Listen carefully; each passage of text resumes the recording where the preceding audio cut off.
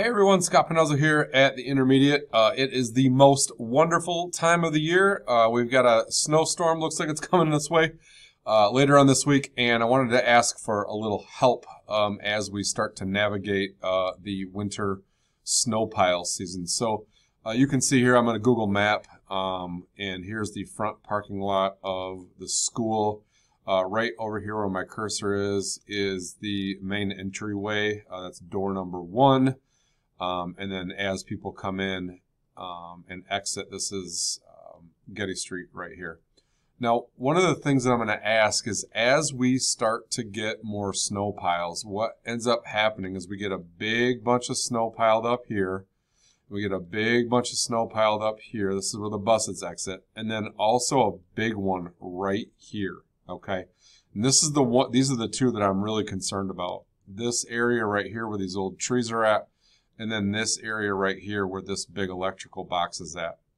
Now, what's been happening after school, and before your eyes roll out of your head and say, Scott, I know there's no place to park, etc. Like, I totally get all of this, but there's been so many near accidents that I really just want to urge you to back up a little bit on Getty and get away from this area. So what's happening is we're getting a bunch of cars. They're kind of lining up where this cursor is, up in front of this big power box right here, etc. And what that does, that cuts the line of sight off for the road. And that's where a bunch of near accidents have been happening. So I'm just going to propose us trying something to see if we can help slow that down or maybe even decrease those chances. So right about here where this cursor is, and I just put this little dot, there is a no parking sign right there. And I know this whole road is supposed to be no parking, but if we could keep all cars from like where this pointer is right now back towards the bottom of the screen here and not in this area, it's going to free up line of sight so that cars can get out of here a little bit better. And I think that that will actually help quite a bit. So again, not a lot of snow out there right now, but I observed today that that is going to be a problem pretty soon.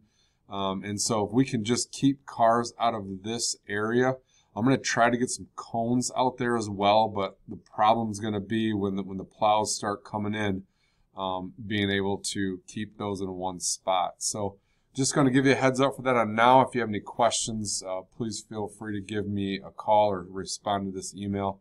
But again, we've got all of this street back here that you guys can park on. And I know it gets back down to here, back towards RPL and stuff. Another little pro tip that I've noticed, usually by 2:52, which is about 10 minutes after school gets out, this place is empty. So even if you waited a couple minutes, that would work as well. Another thing you could do is you could pick up back here in the cafeteria parking lot.